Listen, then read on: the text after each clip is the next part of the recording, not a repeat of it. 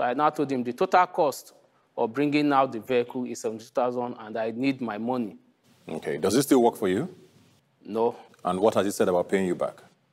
He said he will not pay because the fault of the vehicle was not from him. Was not from him. But from the vehicle? Yes. Okay, let's assume it was the driver's license that was the issue. He's your employee. Did you at any time ever do you vet your drivers properly to know that their documents are accurate and are authentic? I don't. Okay. So why would you have a driver who, in your words, has a fake driver's license to He presented a driver's license to me. But it's your car. I mean, you don't hand over your car to someone who doesn't have authentic papers or documentation.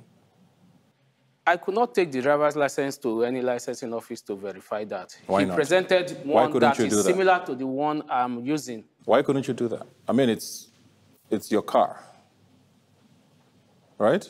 I did that on trust. You say it wasn't because of the license that you were stopped? Yes, sir. Why were you stopped? I was applying one way, sir. Okay, so you were wrong already. Something after 7 to 8. Why were you driving one way? Then I'm applying one way. It's not only my boss, sir. That doesn't make it right. Okay, I'm very sorry for that. Then, now, this is what is going on now. Then, as soon as they arrested us, we are many. You know, I was trying to explain that my driver license was okay. They said I should bring my particulars and my driver license. I did that. They were still insisting that I should wait. I said, wait for what? They said because they would take me and the vehicle to the police station. I said no. So you now ran? 2007, I'll be driving with that particular driver license. It does not expire. Wait. It does not expire? No. 13 years? Yeah, it does not expire. Why are you running from him, is what I want to know. Okay, why am I running from him? I'm running from him because for my safe. For myself,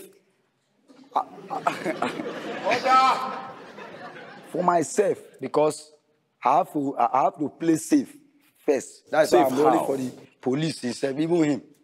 Because I don't have the money to bring the vehicle out from the police station. When the bus was taken, did you talk to him at all? No, I didn't talk to him. So why do you not feel safe with him?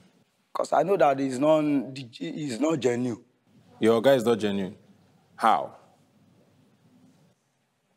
Because when my conductor said I wanted to go and tell him, I said, okay, I was not there. Because so who was there? You are the driver. You say you're not there. I run away now because I cannot face it. And you now don't want to pay for these offenses.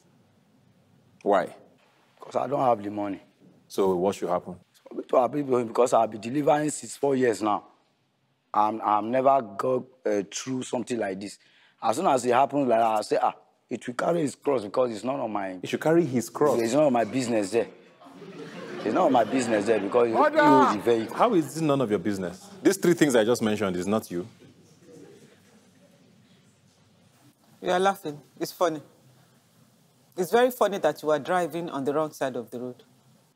Because the vehicle was not okay. Even the body, everything, the real life. Is that why you are driving on the wrong side of the road? Judging matters.